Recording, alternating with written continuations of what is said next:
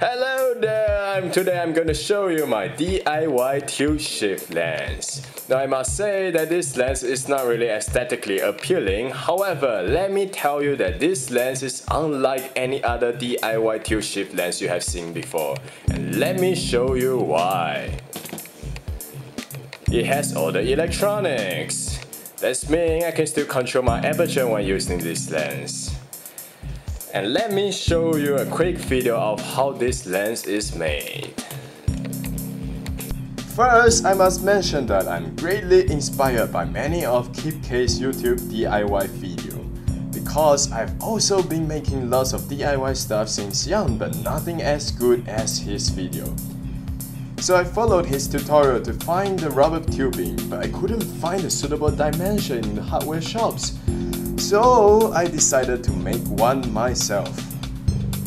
I started making one with the bicycle tires, but the tires are too stiff to bend. Then I cut the lens into half and see if I can join them together.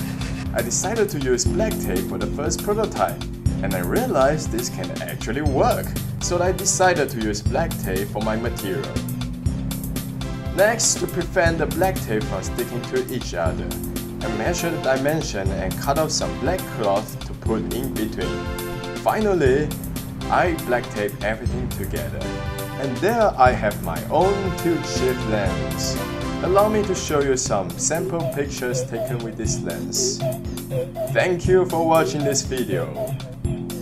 Feel free to leave comments and please check out my other video as well.